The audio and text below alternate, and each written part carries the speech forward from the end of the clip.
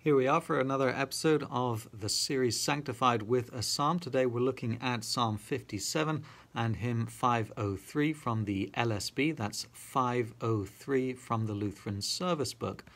My name's Pastor Gordon Alman of Trinity Lutheran Church in Scarsdale, New York. You can find us at trinityscarsdale.org. Grace and peace be to you from God our Father and the Lord Jesus Christ, who went to the cross for us, that is, he shed his blood for us, suffering and died, taking our sentence for our sin, and also, therefore, appropriating this to each and every one of us who have been baptized by baptizing us in the name of the Father, Son, and Holy Spirit, adopting us to be his children, promising that in this rite of baptism, the blood of Christ washes us clean. That's where the word baptize comes from. It's why we're washed. We're washed in the blood of the Lamb. The Lamb of God who takes away the sin of the world, as St. John the Baptist said it, to serve God and his Father, having been declared kings and priests. To him be all glory, honor, and dominion. This is most certainly true, so let it be. Psalm 57. Be merciful to me, O God. Be merciful to me. For in you my soul takes refuge. In the shadow of your wings I will take refuge till the storms of destruction pass by. I cry out to God Most High, to God who fulfills his purpose for me. He will send from heaven and save me. He will put to shame him who tramples on me. God will send out his steadfast love and his faithfulness. My soul is in the midst of lions. I lie down amid fiery beasts, the children of man whose teeth are spears and arrows, whose tongues are sharp swords. Be exalted, O God, above the heavens. Let your glory be over all the earth. They set a net for my steps. My soul was bowed down.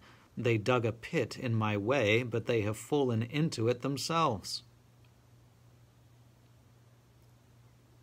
My heart is steadfast, O God. My heart is steadfast. I will sing and make melody. Awake, my glory. Awake, O harp and lyre. I will awake the dawn. I will give thanks to you, O Lord, among the peoples. I will sing praises to you among the nations. For your steadfast love is great to the heavens, your faithfulness to the clouds. Be exalted, O God, above the heavens. Let your glory be over all the earth. We sing in joyful response hymn 503.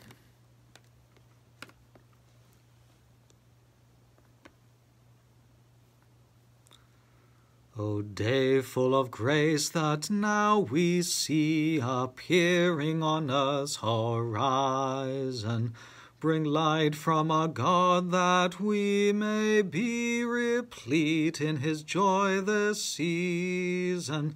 God, shine for us now in this dark place, your name on our hearts emblazon. O day full of grace, O blessed time, our Lord on the earth arriving, then came to the world that light sublime, great joy for us all retrieving. For Jesus all mortals did embrace, all darkness and shame removing. For Christ bore our sins and not his own, when he on the cross was hanging. And then he arose and moved the stone, that we unto him belonging might join with angelic hosts to raise our voices in endless singing.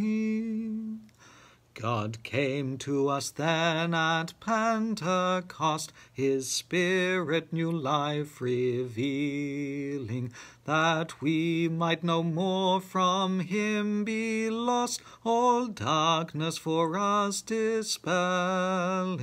His flame will the mark of sin efface, and bring to us all his healing.